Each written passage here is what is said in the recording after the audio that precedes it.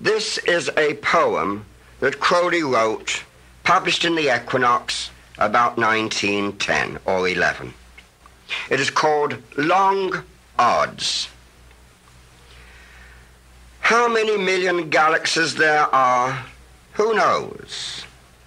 And each has countless stars in it, and each rolls to eternities afar beneath the threshold of the infinite. How is it that with all that space to roam, I should have found this mote that spins and leaps in what unutterable sunlight, foam of what unfathomable starry deeps? Who knows? And how this 1,000,000,000 souls and 500,000,000,000 souls of earth that swarm, all bound for unimagined goals, all pioneers of death enrolled at birth, how were they swept away before my sight, that I might stand upon the single prick of infinite space and time as finite? Who knows? Yet here I stand, climacteric, having found you.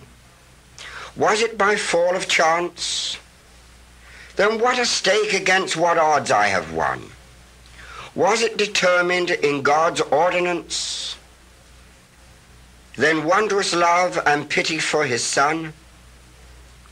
Or was it part of an eternal law? Then how ineffably beneficent. Each thought excites an ecstasy of awe, a rapture rending the mind's firmament. Infinity, yet you and I have met. Eternity, yet hand in hand we run. All odds that I should lose you or forget, but soul and spirit and body, we are one. Is this the child of chance, or law, or will? Is none, or all, or one to thank for this? It will not matter if thanksgiving fill the endless empyrean with a kiss. This is an excerpt from the Book of Lies written about 1910 or 11 by Aleister Crowley. It is called Venus of Milo. Life is as ugly and necessary as the female body. Death is as beautiful and necessary as the male body. The soul is beyond male and female as it is beyond life and death. Even as the lingam and the yoni are but diverse developments of one organ, so also are life and death but two phases of one state. So also the absolute and the conditioned are but forms of that. What do I love? There is no form, no being to which I do not give myself wholly up. Take me who will.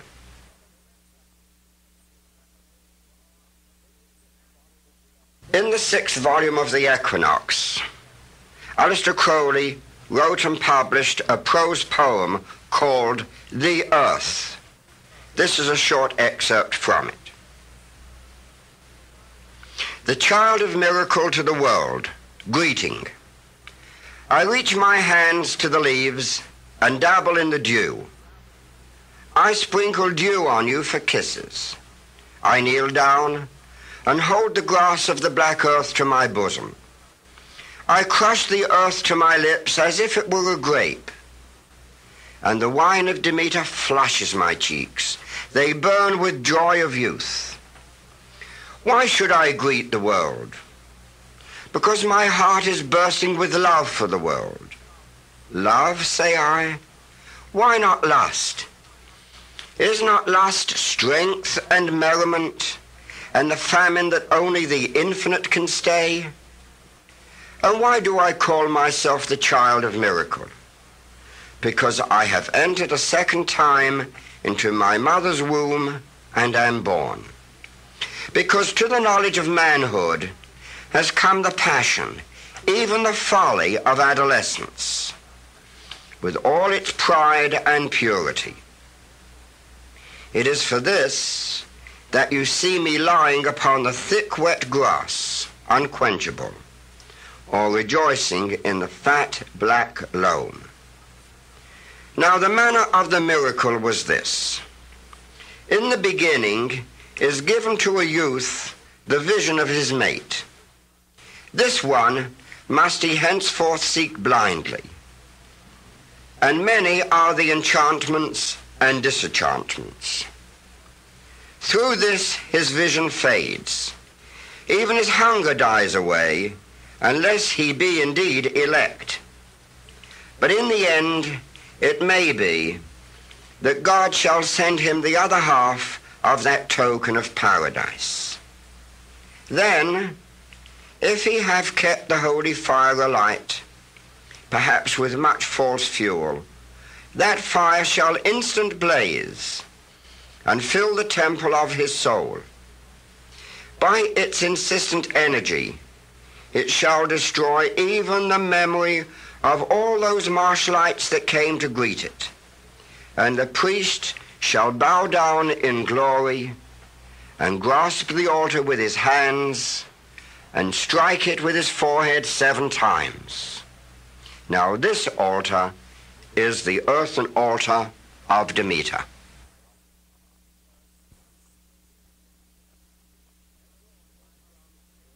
This is from the Book of Wisdom or Folly.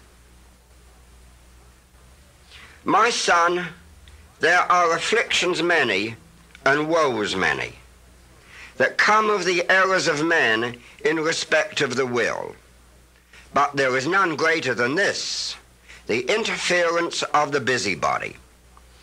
For they make pretense to know a man's thought better than he doth himself, and to direct his will with more wisdom than he, and to make plans for his happiness. And of all these, the worst is he that sacrificeth himself for the weal of his fellows. He that is so foolish as not to follow his own will, how shall he be so wise as to pursue that of another? If mine horse balk at a fence, should some varlet come behind him and strike at his hoofs? Nay, son, pursue thy path in peace, that thy brother beholding thee may take courage from thy bearing and comfort from his confidence, that thou wilt not hinder him by thy superfluity of compassion. Let me not begin to tell thee of the mischiefs that I have seen, whose root was in kindness, whose flower was in self-sacrifice, and whose fruit in catastrophe. Verily, I think there should be no end thereof. Strike, rob, slay thy neighbor, but comfort him not, unless he ask it of thee. And if he ask it, be wary. This is part of an essay written in the Blue Equinox, and it's called The Rights of Property. I have no sympathy with those who cry out against property, as if what all men desire were of necessity evil. The natural instinct of every man is to own, and while man remains in this mood, attempts to destroy property must not only be nugatory, but deleterious to the community. There is no outcry against the rights of property where wisdom and kindness administer it. The average man is not so unreasonable as the demagogue, for his own selfish ends pretends to be. The great nobles of all time have usually been able to create a happy family of their dependents, and unflinching loyalty and devotion have been their reward.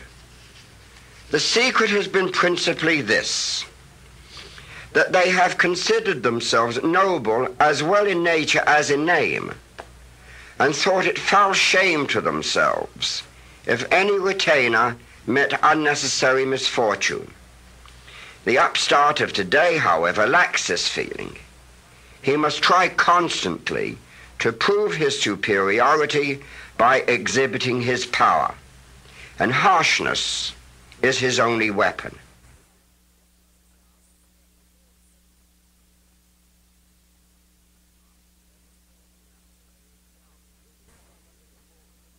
This is from a little book called The Book of Lies, The Smoking Dog, O.T.O. qui fume. Each act of man is the twist and double of an hare. Love and death are the greyhounds that course him. God bred the hounds, and taketh his pleasure in the sport. This is the comedy of Pan, that man should think he hunteth, while those hounds hunt him. This is the tragedy of man when facing love and death, he turns to bay. He is no more hare, but boar. There are no other comedies or tragedies. Cease then to be the mockery of God. In savagery of love and death, live thou and die. Thus shall his laughter be thrilled through with ecstasy.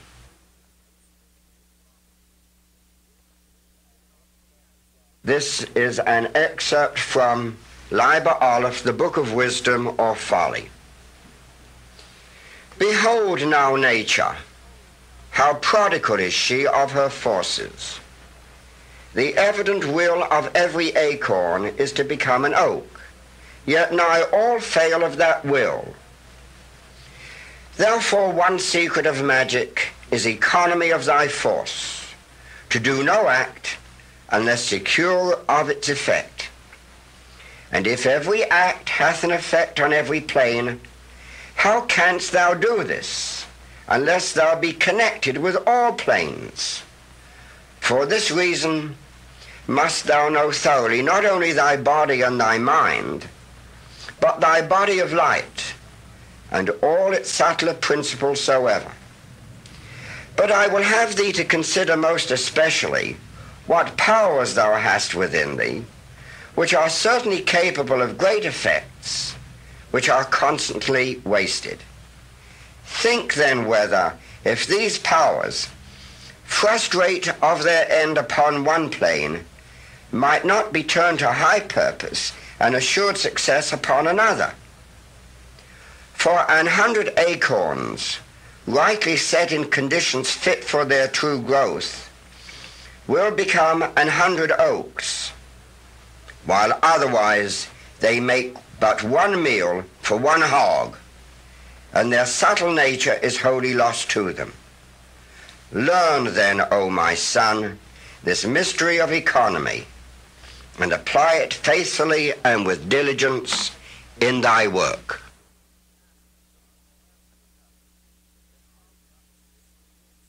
The Tent. This is a sonnet that Crowley wrote during a trip to the desert. Only the stars endome the lonely camp. Only the desert leagues encompass it. Waterless wastes, a wilderness of wit, embattled cold, imagination's cramp. Now were the desolation fain to stamp the congealed spirit of man into the pit, save that, unquenchable because unlit, the love of God burns steady like a lamp. It burns beyond the sands, beyond the stars.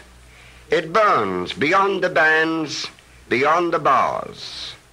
And so the expanse of mystery, veil by veil, burns inward, plume on plume, still folding over the dissolved heart of the amazed lover, the angel wings over the Holy Grail.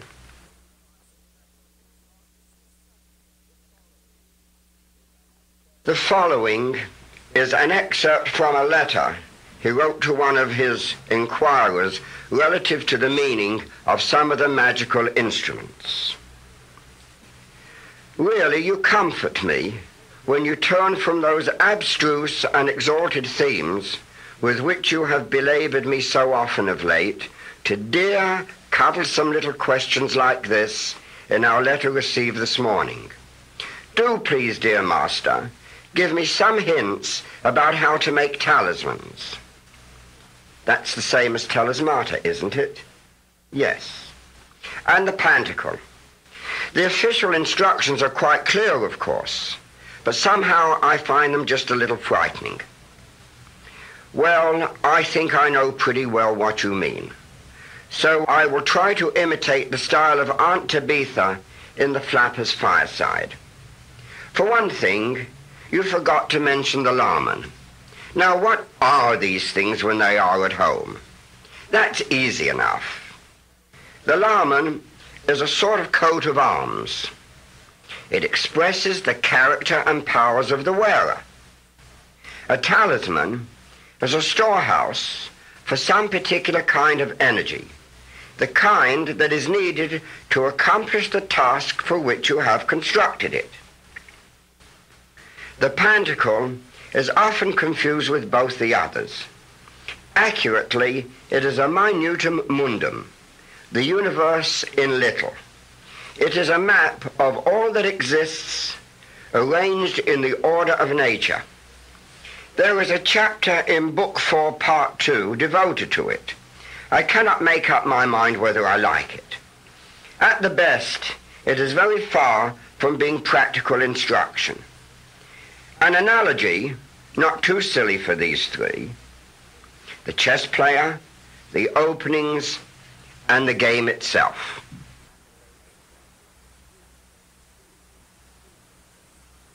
Jean. I laid mine ear against your heart, Jean, a masterpiece of nature turned a masterpiece of art. With your blanched Egyptian beauty foiled by the hungry eyes, and the red mouth soiled by the honey of mine, that your green has spoiled, Jean, the body a corpse, and the soul inurned. Against your heart I laid mine ear, Jean, and the clock went ticking, ticking. How could I choose but hear, Jean?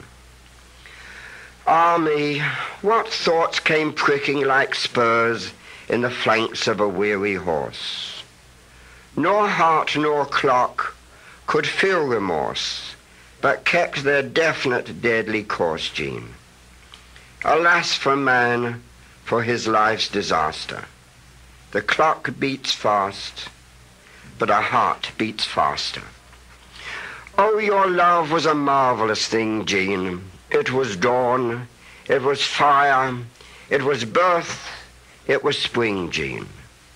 But this is the curse, that it quickens its rate, lest man, by love, should escape from fate, and win from the dust to the uncreate, Jean.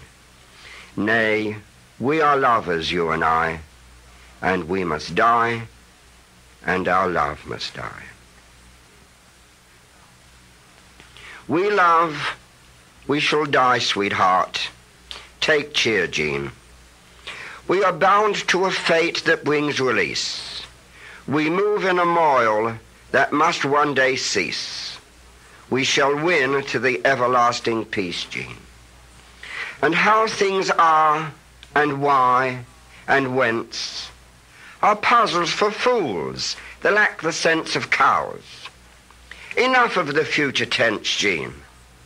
For the end of love and the end of art is just my ear against your heart.